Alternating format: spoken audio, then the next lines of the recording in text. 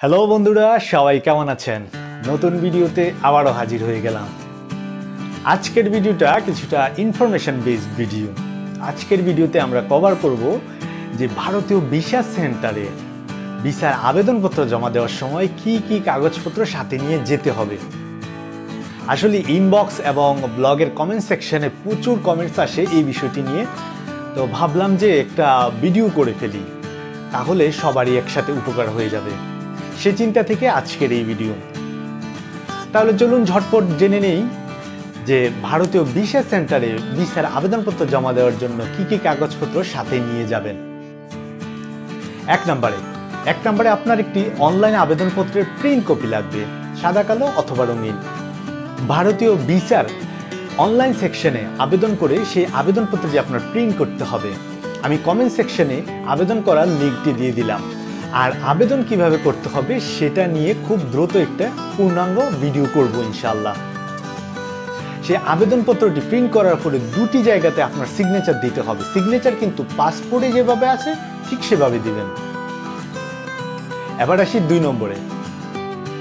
নম্বরে হচ্ছে পাসপোর্ট এবং তার ফটোকপি সাথে নিয়ে যেতে হবে। যেই দুইটি পেজে আপনার নাম, মা বাবার নাম, গ্রামের নাম ইত্যাদি বিস্তারিত ইনফরমেশন দেওয়া আছে, সেই দুইটি পেজের ফটোকপি সাথে নেবেন। আরেকটা কথা মনে রাখতে হবে, যদি পুরাতন পাসপোর্ট থাকে সেটা কিন্তু অবশ্যই সাথে নিতে হবে। যদি পুরাতন পাসপোর্ট হারিয়ে ফেলেন তাহলে পুরাতন পাসপোর্ট হারিয়ে যাওয়ার জিডি কপি এবং লস সার্টিফিকেট অবশ্যই সাথে নিতে হবে, না হয় কিন্তু ভিসা আবেদন জমা নেবে না। এ বিষয়টি স্পেশাল করে মনে রাখবেন। 3 নম্বর বিষয়, ছবি নিতে হবে। 2x2 ইঞ্চি ভারতীয় ভিসা সাইজের আপনার ছবি লাগবে। এই ছবিটা কিন্তু পাসপোর্ট সাইজের যে ছবি রয়েছে সেই ছবিটা থেকে সামান্য একটু বড়, আর ব্যাকগ্রাউন্ডটা হতে হবে অবশ্যই সাদা। আপনি স্টুডিওতে বললেই ওরা ভারতীয় ভিসা সাইজের ছবি করে দেবে। 4 নম্বর বিষয়, এনআইডি এবং তার ফটোকপি সাথে নিয়ে যাবেন। অনেকেই আছে যে পাসপোর্ট করেছিল আগের এনআইডি দিয়ে, কিন্তু এখন স্মার্ট কার্ড পেয়েছে, সেক্ষেত্রে কি করবে? সেক্ষেত্রে কোনো সমস্যা নেই, আপনার নতুন যে স্মার্ট কার্ডটি পেয়েছেন সেটি সাথে নিয়ে যাবেন, তাহলেই চলবে। 5 নম্বর বিষয় হলো আপনার বর্তমান ঠিকানা প্রমাণের জন্য বিদ্যুৎ বিল হোক, গ্যাস বিল হোক অথবা টেলিফোন বিল হোক, যে কোনো একটু কপি সাথে নিয়ে যেতে হবে। এবং সেটি কিন্তু কোনো সাম্প্রতিক বিলের কপি হতে হবে, যেমন লাস্ট 3 থেকে 4 মাস এর ভিতরে যে কোনো একটা কপি হলেই হবে। অনেকের প্রশ্ন হচ্ছে যে আমার তো প্রিপেড কার্ড, সেক্ষেত্রে আমি কি করব?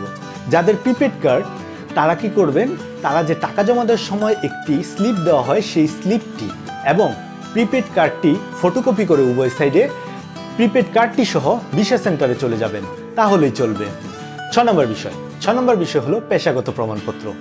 যদি আপনি চাকরিজীবী হন তাহলে আপনাকে নিতে হবে এনওসি, নো অবজেকশন সার্টিফিকেট। এটি আপনি আপনার অফিস থেকে কালেক্ট করে নিয়ে যাবেন, মানে আপনার ভ্রমণে অফিসের কোনো আপত্তি নেই, এই বিষয়ে একটি ছাড়পত্র দিবে।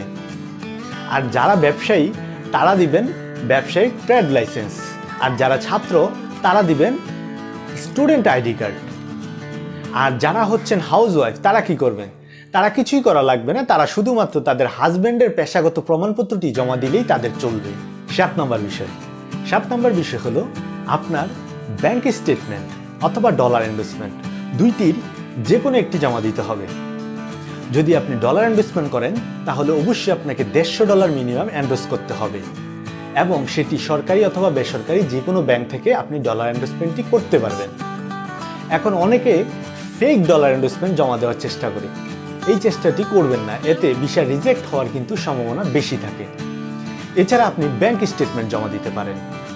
আপনার ব্যাংক অ্যাকাউন্টের সর্বশেষ 6 মাসের ব্যাংক স্টেটমেন্ট আপনি জমা দিবেন।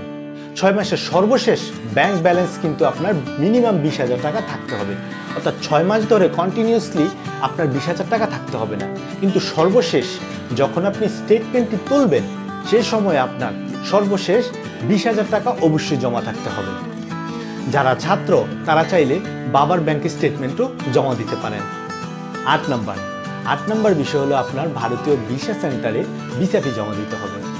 এটি দুইভাবে দিতে পারেন, এক নিজে দিতে পারেন অথবা ভিসা সেন্টারের সামনে বুথ রয়েছে সেখান থেকে দিতে পারেন।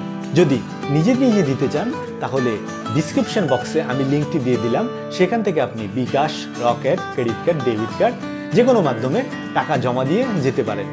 অথবা চাইলে ভারতীয় ভিসা সেন্টারের সামনে অসংখ্য বুথ রয়েছে, সেখান থেকেও আপনি টাকা জমা দিতে পারেন। টাকার পরিমাণ 800 টাকা। আমি আবারও সংক্ষেপে এই লিস্টটি দিয়ে দিচ্ছি।